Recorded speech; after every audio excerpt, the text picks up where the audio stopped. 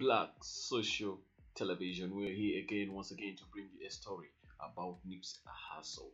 Ever since his shooting and being killed, a lot of stories have been coming, and a lot of celebrities have come out to do things that honor the late and respect Nipsey Hussle. And now, guess what? LeBron James has honored Nipsey Hussle at the Lakers game. LeBron James and the Lakers paid tribute to the late Nipsey Hussle on Thursday, with Braun rocking a shirt honoring the slain rapper at the game. The NBA superstar was crushed after Nipsey was shot and killed outside his LA store on Sunday, sharing recent convos he had with the rapper and listening to his music during his workouts. LBJ, that is LeBron James, honored Nipsey with his wardrobe choice for LA's game against the Warriors on Thursday night, wearing a shirt with his face on it.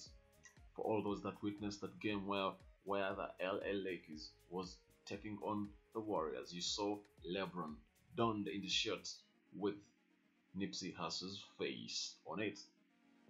Man, Nip, I promise I'll continue to fly for you, bro.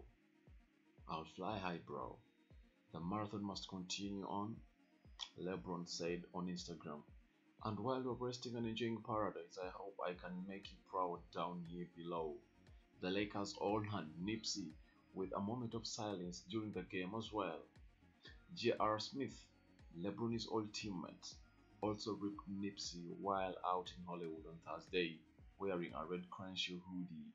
A lot of hoopers and athletes have paid tribute after Nipsey's death this week, while wrestler Westbrook dedicating his 2020 game to him on Wednesday. Nipsey was 33 years old. Rest in peace, Nipsey Hussle. We are going to miss you. Black Social Television. Catch you later. Rock and David.